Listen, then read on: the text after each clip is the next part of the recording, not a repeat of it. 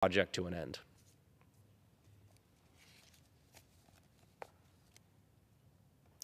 Madam Speaker, I rise today to express grave concern over the Biden administration's decision to withhold information that is of very much legitimate public interest and concern. Specifically, that is the audio recordings of President Biden's interviews with Special Counsel Robert Hur, which were subpoenaed but have not been turned over, and over which the president has now made an assertion of executive privilege. Now, I have discussed before the many, many legal problems, indeed absurdities, with this assertion of executive privilege. But I want today to make perhaps a more important point, and that is that the administration is going out of its way to prevent the public from getting information that the public very much wants and needs. During today's judiciary hearing with Attorney General Merrick Garland, I asked him about Robert Hur and his report. I said, first of all, do you regret picking Robert Hur to be special counsel? And the Attorney General said no. I asked him about his statement when he appointed Robert Hur about his long and distinguished career as a prosecutor. He stood by that, and the Attorney General stood by that. Moreover, he did not dispute any of the substance of Special Counsel Hur's report. For example, I asked him about Special Counsel Hur's finding that there was evidence the president willfully retained classified documents. And Attorney General Garland did not dispute that finding. Indeed, when Special Counsel Hur himself testified before our committee a few months ago, I asked Special Counsel Hur if a reasonable juror could have voted to convict President Biden.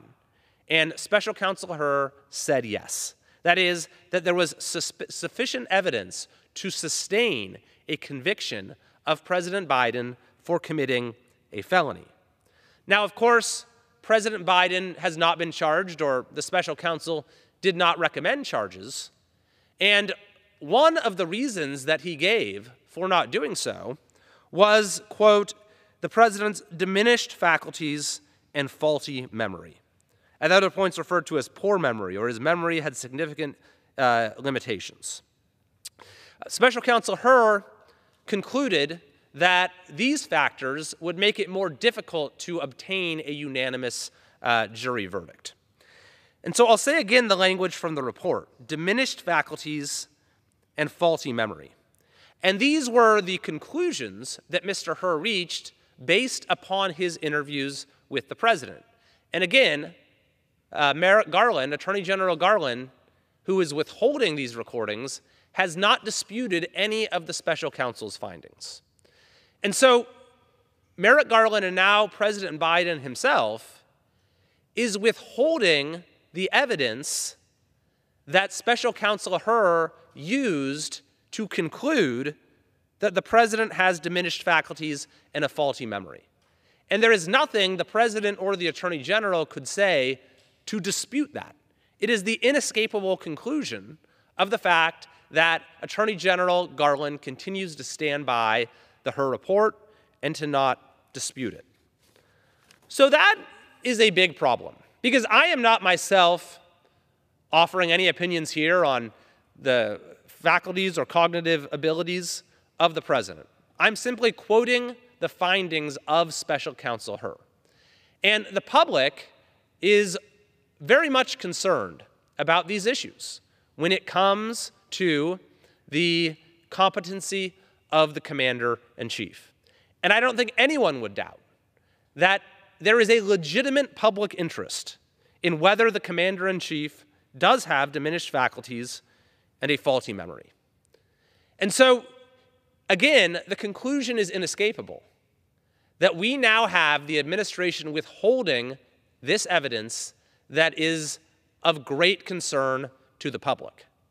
And the basis on which they are doing so is almost trivial.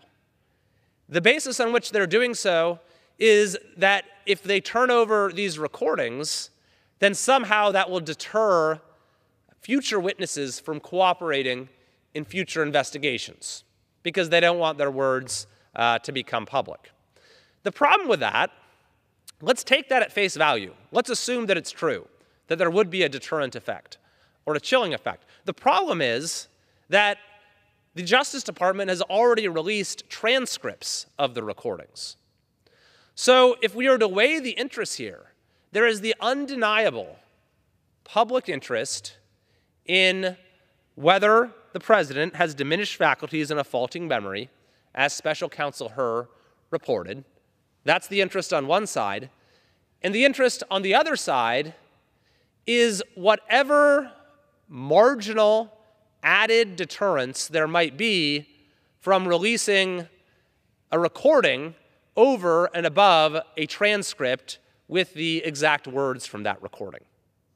One would have to conclude that that additional deterrence effect, to the extent that there is any, is quite small, quite marginal, negligible, compared to the overriding public interest in the matter at hand. So there is simply no justification for the Justice Department to continue to stonewall or the White House to claim executive privilege. Indeed, it's even more disturbing in light of the fact that the White House tried to alter the Hur report itself. Special Counsel Hur testified to our committee that the White House did request to make edits to the report. So I am again calling on the White House and Attorney General Garland to release these recordings of which the public has a legitimate interest in hearing so that they can draw whatever conclusions they might for themselves.